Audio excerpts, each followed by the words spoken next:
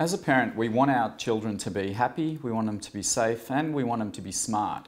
So why should education be any different? We need to educate students in a holistic manner and take care of all of those areas. At McClelland, we ensure that we start with the student's passion. What do they love? What drives them? Where do they want to go in life? And use that as a motivating factor to help them focus on their studies, as well as building all of those other important skills that are necessary for the world they're going to enter.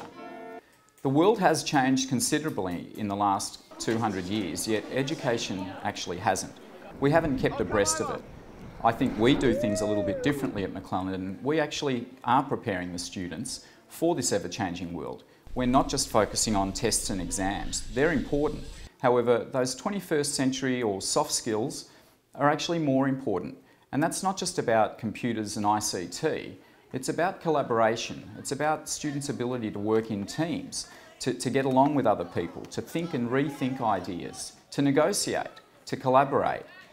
They won't be doing tests and exams in the workforce. They won't be writing essays or algebraic equations. But they will have to show flexibility, adaptability. They'll have to collaborate. They'll have to be team workers. They'll have to show a sense of social responsibility. They'll have to negotiate outcomes. These are the skills that we're focusing on here at McClelland, because we know no matter what field of work they enter into, they need to be prepared for all of those things and more.